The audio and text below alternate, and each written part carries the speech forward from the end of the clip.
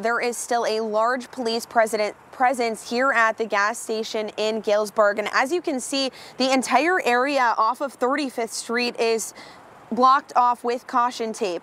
The Kalamazoo County Sheriff Richard Fuller says they received a call just before 3 a.m. for an unknown emergency. When a deputy arrived on scene, he was confronted by an armed suspect. The deputy shot and killed that suspect, and the deputy is uninjured. We've turned it over to the Michigan State Police, which is a standard procedure. They are often called to the scene to help investigate when officers are involved in shootings. The Michigan State Police are going to conduct the investigation, and if there's more that we can release later on, that would be released.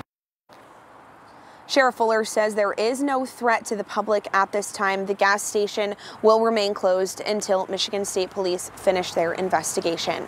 Reporting live in Galesburg, Lauren Coomer, Fox 17 News.